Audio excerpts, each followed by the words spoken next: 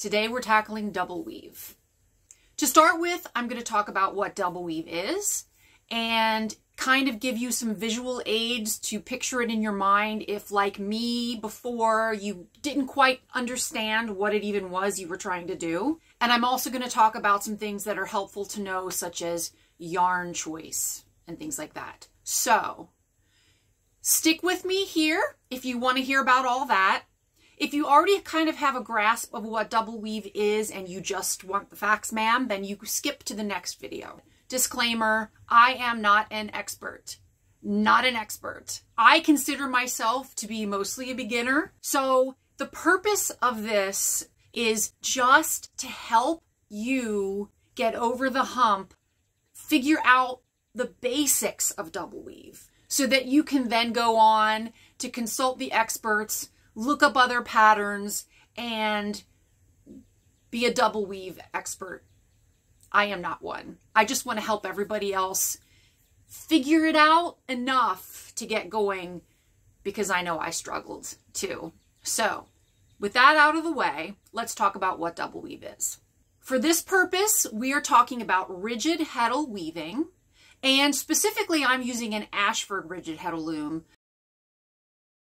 You are going to need 2 Heddles of the same dent. So these are 7.5, 7.5.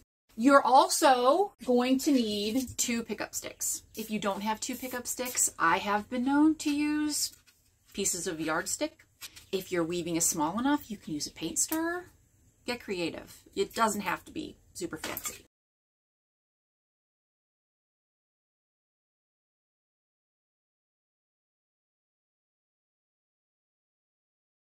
So essentially, double weave for our purposes today is either weaving a cloth that is twice the width of your loom. You can also weave a tube. So let me show you what I mean. If you watched my video reviewing Red Heart Roll With It, then you will be familiar with this. This is the width of my loom. I have a little 16-inch loom, but because it's double weave, I was able to weave it twice as wide. So that's one huge thing you can do with double weave. You can also, spoiler alert, this is the beautiful project I'm going to be making in these videos. This is messy. It's not terribly attractive, but it gets the point across. So once again, this is what it looks like when I'm weaving. There's the double weave part, okay? Top layer, bottom layer.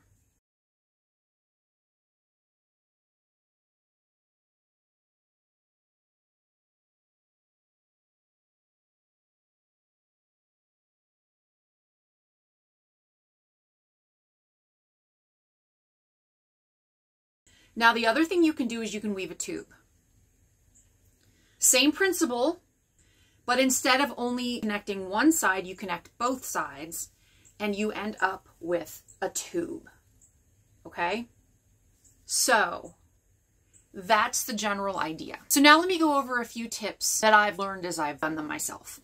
Number 1 is yarn choice. Thinner seems to be better. Go as thin as you can go for the dent size that you have. For my sample in these tutorials, I used Caron Simply Soft because it tends to run a little on the thin side of a worsted, and it worked pretty well. Also, this probably goes without saying, but no, don't pick a novelty yarn. Go simple, make it easier on yourself. 2 contrasting colors helps. Also, don't start with something expensive.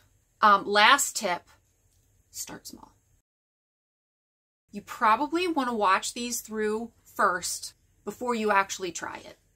You don't have to, but I think that would probably be easier. I go over everything multiple times from different angles so you can really kind of see what's happening. Also, I didn't want these videos to be a half an hour long, so I tried to move them along at a decent pace. If you find that they're too fast, you can slow down the playback speed. So if you find that you need to slow it down a little bit to kind of keep up and weave with it, you can do that. That's all I got. Grab a cup of something, move on to the next video, and hopefully by the end of this, you'll be double weaving.